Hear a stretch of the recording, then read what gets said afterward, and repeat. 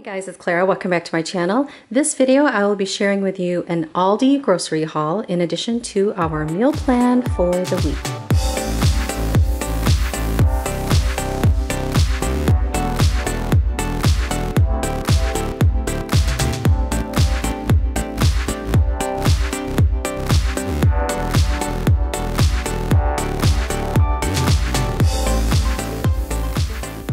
What I'm going to do is include a picture at the end of my receipt, so in case you're curious about any of the prices. I know though that they can vary regionally. None of this stuff unfortunately was a huge deal with the exception of a ceramic cooking pan that I'll talk about in a minute. To start with the produce, I love when they have spaghetti squash. They don't have that all the time. So this thing is humongous. It was under $2, I believe, and will probably last us at least a few meals, so that's pretty nice. I also saw a couple of pomegranates. These look pretty ripe, so they're bound to be sweet, and we'll enjoy them for a few breakfasts this week. Also bought this big pack of scallions, some organic green bananas. These were on sale for 49 cents a pound.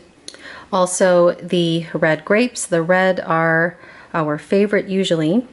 And I also bought a package of Brussels sprouts. These were pretty inexpensive as well. Some acorn squash. Love this during the fall especially. And the pineapple, I was gonna buy fresh pineapple, but one pineapple was something like $4 or $5. I couldn't believe it. So I ended up getting this. This was on special, I believe. So it's a pretty big bag of pineapple chunks. I'll be putting this into a salad. Also a bag of green pears. And for some beverages, a big thing of almond milk.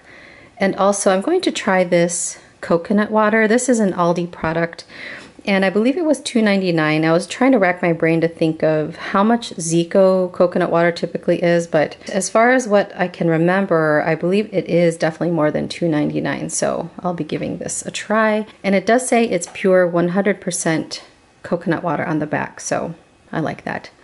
I bought this package of artisan lettuce. This is a favorite staple of mine. This was $1.99 for the package. The celery was under $2. And I decided to try their Boulder all occasion napkins. These are dupes for the Vanity Fair ones.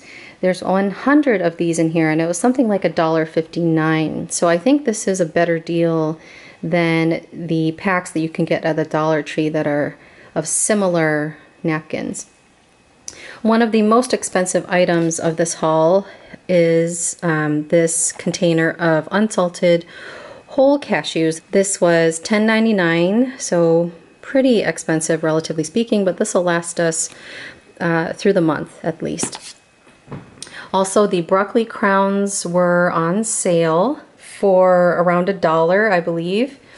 And I wanted to try their Boulder Smooth Slide quart storage bags. There's 22 in here, and I think this will be easier to use than these Ziploc bags for my daughter's lunches. She's been having a really tough time. So until we can work on her fine motor skills a little bit more, we'll try the slider bags and see if she has an easier time at lunch. As I said earlier, this was one of the more expensive items. This was a specialty item that they had in the ad. It's the ceramic frying pan, and they had this with a black handle or a green handle. I really like ceramic frying pans. I have had them before. This should work pretty well, I'm guessing. For the meat, this was not from Target. I was just reusing the bag. I bought some chicken breasts and also some ground turkey. I also was going to try to make like a main salad with either lobster and blueberries or crab and blueberries. Unfortunately, their blueberries at Aldi were almost $5 for a little container, not even like a big one, like a half a pint. It was I don't know, I could not believe it. So I'm going to use this along with a pineapple instead to make some kind of salad. Also got some sliced Swiss cheese, a 24 pack of purified water. I have tried their sparkling water before and decided to get it again.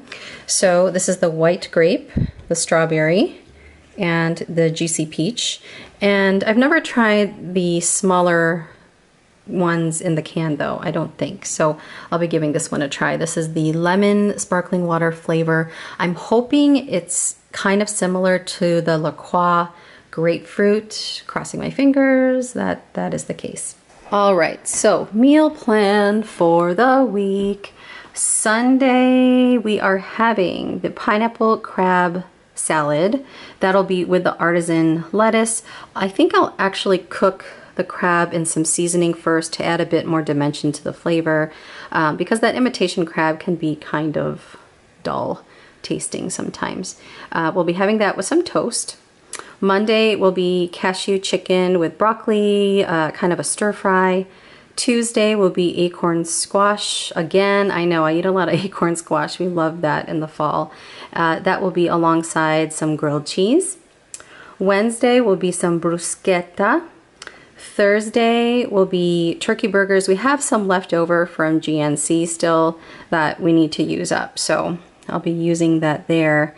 And I might actually use the rest of those turkey burgers in some kind of stew or chili. I don't know. They're not the best turkey burgers, but if you can season them and such, then they're not so bad. We'll be having that with the yellow squash.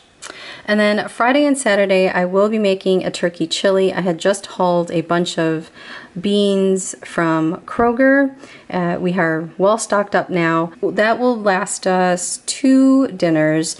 If it doesn't last us a second dinner or not a full second dinner, then we might end up going for Mexican on Saturday night.